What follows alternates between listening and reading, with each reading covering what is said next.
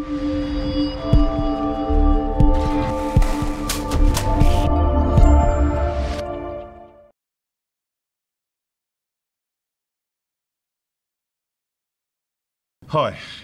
Larry here from Phenix Innovations, and I'm here to talk to you about a new product that we're releasing for casement windows.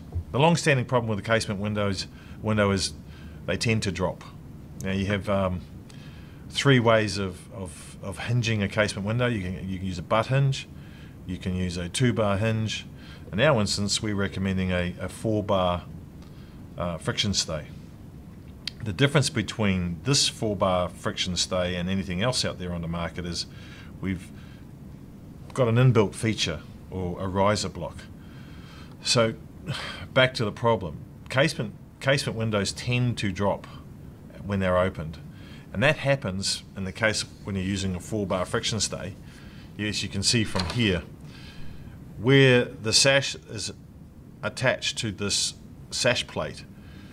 The weight of the sash is away from the frame, so it's not supported by the frame and will over time drop.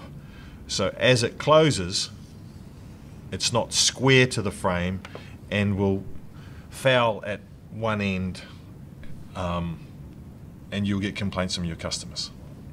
What we've done is built in a riser block so that when the window shuts, it self-levels and squares into the frame, getting rid of that age-old problem of casement windows dropping and not coming back square into the frame.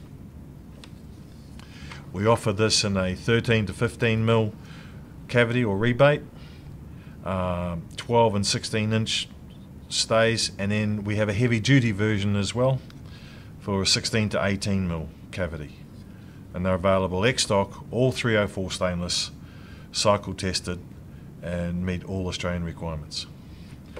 Now another product that I'd like to show you, and I'm sure you've all seen this one before, is this little restrictor, a little restrictor stay. Quite common, and under the building code, you have to restrict the openings on awnings and casements and sliders, and this one's been used for quite a while. But what a lot of people don't know is why it was designed this way and how it works. Now these were designed by myself and a fabricator about 15 years ago to work with 4-bar friction stays. Now the issue with a 4-bar friction stay or an awning stay is the friction doesn't work or come into being until after the sash has been opened about 100 mil. Because of the slide box configuration, at about 100 mil the sash can be loose and will want to self-close. As the window opens, the friction kicks in and the window will hold open. But in the restricted mode at 100 to 125 mil, the sash will self-close, and the restrictor won't hold the window open. So we had to come up with a restrictor that would work with a 4-bar friction stay and hold the sash open. So what we did was we came up with a series of pips, which you can see here, that click into place and will hold the sash open at the restricted dimension.